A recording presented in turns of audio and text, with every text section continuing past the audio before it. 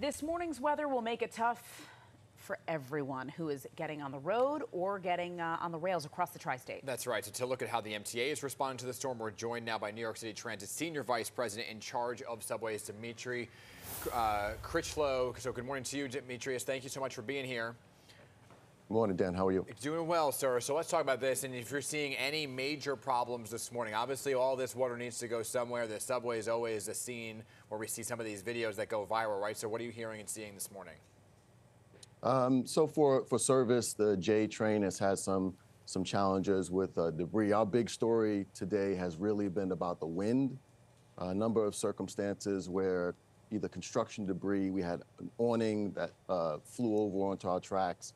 But a big portion of what we've been dealing with has been the wind, not so much the rain. But on Staten Island Railway, we've had some flooding, which has since been resolved. So at this hour, at 7:35 this morning, are there any subways that should not be used by people? Or should we tell anyone to stay away from certain lines? The J train does have we're doing some reroutes on the J train. So we would encourage customers to look for other routes for the J. But the other service has been restored. We're doing a fantastic job of keeping the service going and having people respond to those issues quickly. Yeah, you know, Demetrius, in September, everybody remembers half of all subway service really was suspended because of flooding into the system. So what steps really were taken from September to now to kind of prevent that from happening again?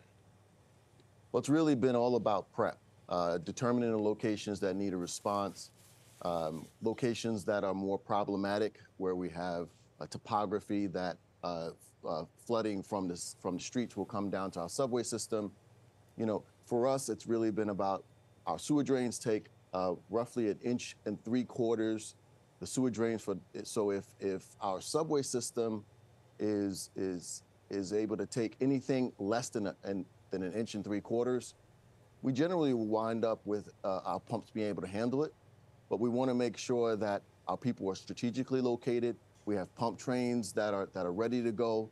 We have people responding to be able to take care of downed trees and construction debris that's on the roadbed. So it's really about putting people in strategic locations where they can get to be able to get service restored.